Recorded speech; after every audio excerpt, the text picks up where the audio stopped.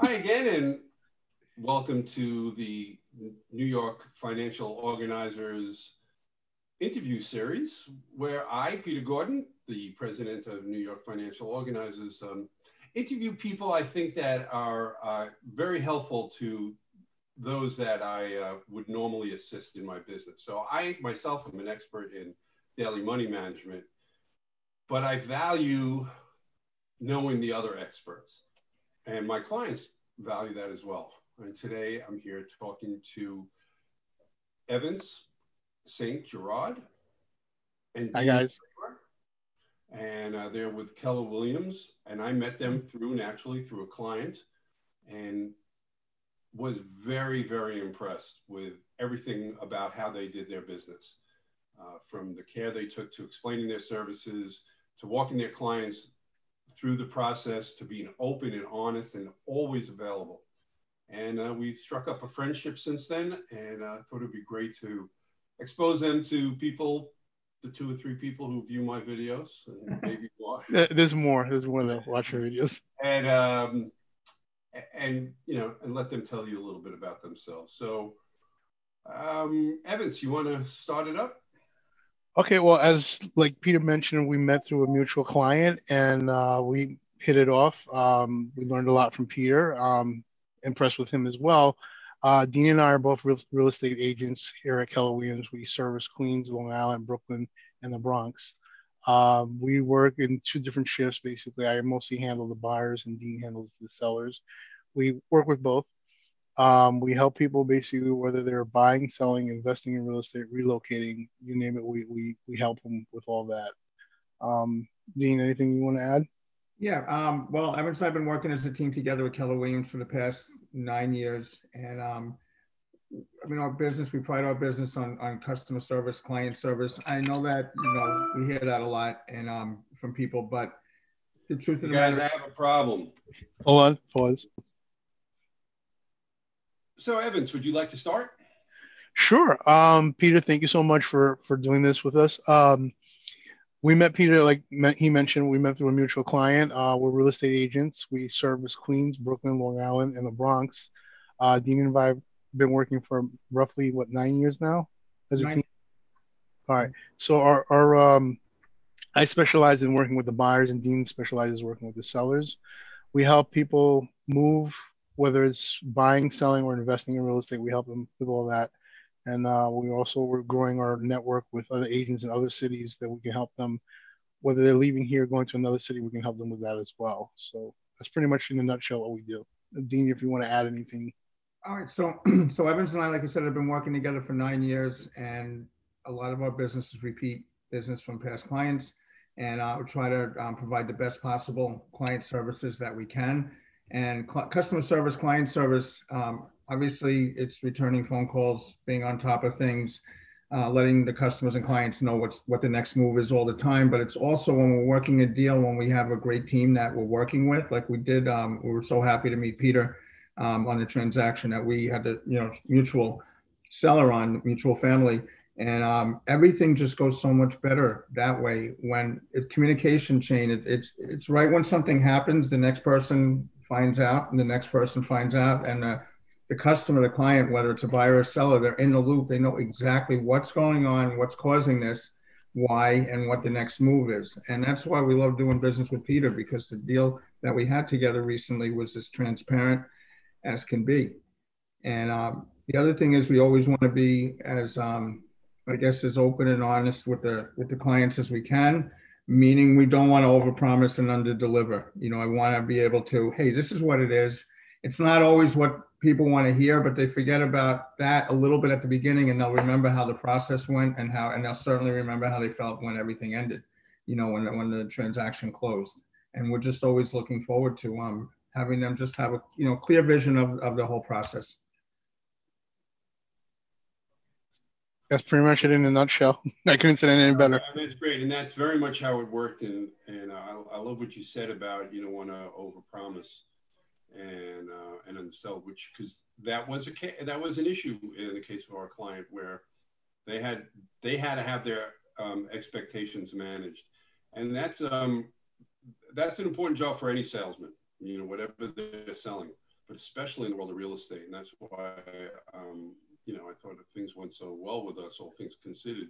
Yeah. Because you kept things real. And in actually what I thought would be a very difficult time. We did this deal when it was the beginning of COVID. And, Yep. And people were like, no, you can't do real estate deals. You can't do it. And I was saying the same thing. And Dean and Evantz were like, no, you'll see, it'll be fine. You know, we're in touch. And like you said, it's all about communication. I think one of the things that made us so successful with this closing, this situation is pretty much the education that we get in our office. Both of us are both learning based. So if we don't know it, we're going to definitely learn it, figure it out and master it. And then we're going to advise our clients. We want to better serve our clients always. So we're always learning new stuff and we're bringing it back to our clients. Yeah. So when COVID came, basically we had to readjust a lot of things. We dove in head first basically into Zoom, into using videos to do showings and stuff like that. We hand sanitizers and you name it, the PPE stuff. We got a bunch of them. We didn't get a lot of. It doesn't have your logo on it. Yeah, not yet. There you go. I'm working on it. But we try to stay prepared for our clients always. And that's one of the things that we want to be. Well, Dean basically, he's the lead of our team. He always wants us to always know what's next is going to be the question our client's always going to ask, and we have to have an answer for him. We should answer that question before they ask it. Yeah, and then the other thing, clients are always looking to us for advice along the way. I mean, that's how they choose people that they're going to work with. And, you know, sometimes especially with the seller, you know, the highest offer is not always the best offer. So whatever comes our way, we want to analyze it, talk to the loan officer, find out what that buyer's motivation is if they're buying, you know, one of our listings. How qualified they are, how much they've been vetted, how much they've been checked. And that information all gets shared in an understandable way to the seller. It's always the seller's decision. It's always our client's decision, but I want to just load them up with as much fact and simple information info that's in front of them. Now, Peter, the deal that we had was could have been exceptionally challenging, but you helped keep all of this together because we had different family members in different states that weren't even here.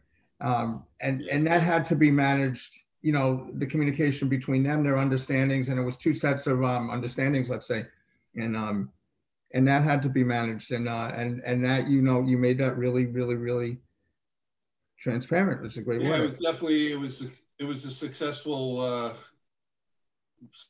deal in the end. Let me ask you to talk a little bit about how you utilize technology. Okay. You want to? Who you asking, Dean or myself? Either one. That's not up to me. All right, Dean, you go first. All right. So, technology for marketing or technology for how we do our job? Both. Okay. I mean, they're both intertwined. So for how we do our job, so when we get when we have a new inquiry, somebody wants to sell a house, we have to look up. There's public records that we look up. We use different services. Some of them are public to everybody. They might not know about them, but we can share that with them. Others are unique to realtors. So we'll go through Property Shark, Geodata. There's a lot of them. RPRs, real estate realty property reports. We'll go through a lot of different services to come up with data to make sure that we have the best understanding up front to give the people the right information. So we do a lot of homework, a lot of research up front. Now, as far as we go along, I mean, the technology that we use is we send them a bunch of information on a regular basis through our website at Keller Williams to something called Command. Command, if it's for a buyer and it's, you know, before they bought, they're going to get listings sent to them. They're going to get updates sent to them. They're going to get information on what questions buyers ask, what questions buyers should be asking. Sometimes they don't know what to ask. So we try to load them up with that information up front. So there's technology behind the scenes that we use to get the best information that we can share. And then there's other ways that the clients can stay in touch with us. Also, when they're looking for a home, when they do a search through our website, through Keller Williams service, we could see what they know this, but we see if they save a property, we know that they're interested in this home. We can get a jump start. They might be looking at 3 a.m. Maybe their work schedule is a little different than our work schedule, you know, but we'll see what it is. We'll get a note in the morning. We'll know, all right, we're up. They looked at this last night. Let's see what's going on here. As far as as far as transaction tracking, I mean, it's a little bit more basic. We use Google Drive. We use we have an administrative team that will keep everything current so we can all share. I mean, we speak every day, but if I need something answered, or if I'm curious about the status of an appraisal or something that's important on a file, I don't have to speak to our administrative assistant. We can just see it because everything is constant. It's almost real time that we have everything behind the scenes to us. And then what about on the selling side? So like in the case of my client where they had to sell something. Okay. Well, when we list the property, we take photography. We have professional photographers that go out, take the photography, and then we also add video. Because of COVID, video was very big this year, and it's something that we're implementing into our business now. We shoot videos basically whenever we're doing the photography, and before we do the showings, we send them a link to the video so people can see the video. So number one, basically not to waste the seller's time, and number two, not to waste the buyer's time also. So pretty much people can watch the videos at any time. We also offer virtual showings as well. We can make, depending on where the situation is, where we are with COVID and what the city allows us to do at that time. If we're doing virtual, one of us will be in the house. We'll do the video throughout the house. We'll do it live. And then they'll access it either through Zoom or FaceTime or whatever service that we're using. Then they can have a personal viewing of that, of the property. You can see everything that they need to see.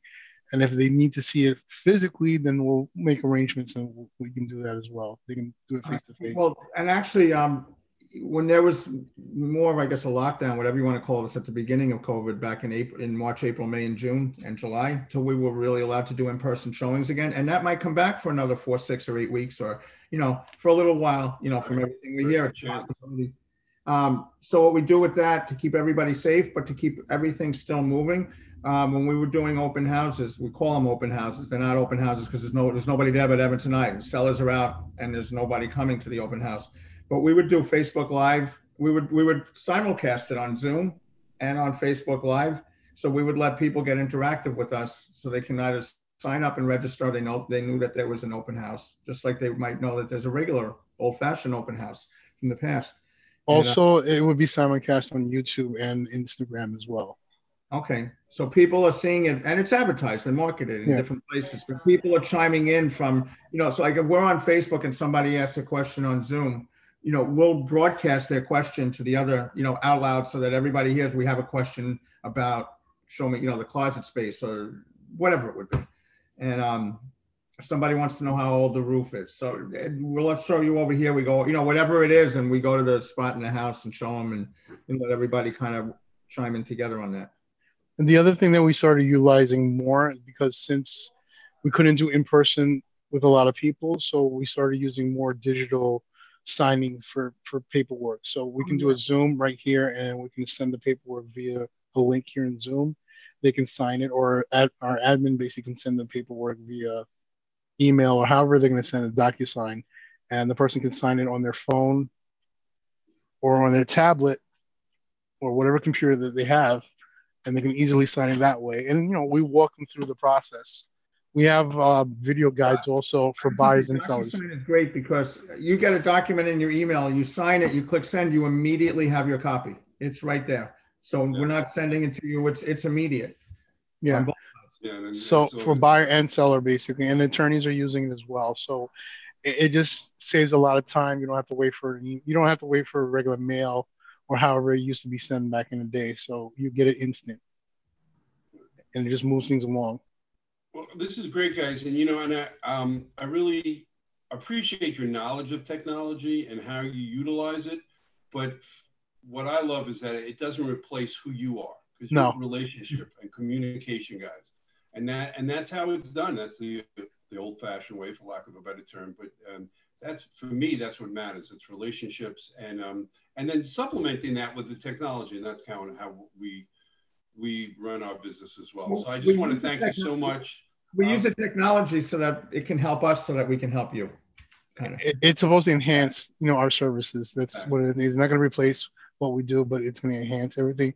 And the other thing I want to offer also to people, in the beginning, not everybody was used to using Zoom or different things. We went out of our way basically to help people. If they didn't know how to do it, we showed them how to do it as well. Like we should give them lessons. Here's how you do this.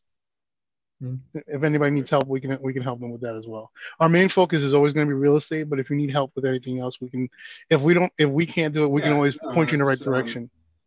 You guys, I think it was great to hear what you have to offer, and the key is the relationship selling and your effectiveness using that. And there'll be at the end you'll see Evantz and Dean's personal information, and you could always contact them. And as I said, any questions, they're very easygoing and they're full of information. Thanks again, and I'll see you at my next interview. All right. Thank you, Peter. Bye, everybody. Happy holidays, everybody. Happy holidays. Happy holidays.